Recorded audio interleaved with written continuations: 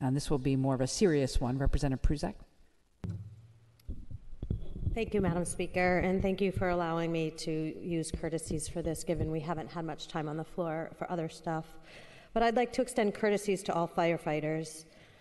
They show up for work every day, and many of them in my district right now have some heavy hearts. This weekend, they suddenly lost one of their own after complications from meningitis. Captain Pearson leaves behind his wife and 4 kids. He spent 2 decades serving others, most recently as captain of a fire station in my district, Tualatin Station 34. He was a valued leader and friend to many. His loss is felt greatly to even some on this floor. Fire Chief Derek Weiss stated, over the weekend, we've been proud of the way people have rallied around Pearson's family, and we know that love and support will continue. Madam Speaker, thank you for allowing me a small way to honor Captain Pearson and his fellow firefighters, and I would greatly appreciate if we could have another moment of silence for them. Thank you. Thank you, Representative. Colleagues, if you would all rise for a brief moment of silence for our firefighter who has passed away.